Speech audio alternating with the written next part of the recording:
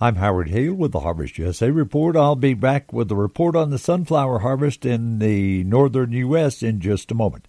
If you have cattle, here's an opportunity to upgrade your herd. Gray's Angus Ranch at Harris, Nebraska lost a pasture lease, so they're selling 300 registered Angus cows, from bred heifers to running-age cows.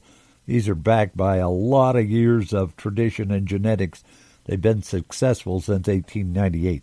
They're going to have 150 of those cows at the Crawford Livestock Auction in Crawford, Nebraska this coming Friday. What an opportunity to buy some great registered Angus cows at your price. Our report today is from John Sandbakken, the Executive Director of the National Sunflower Association.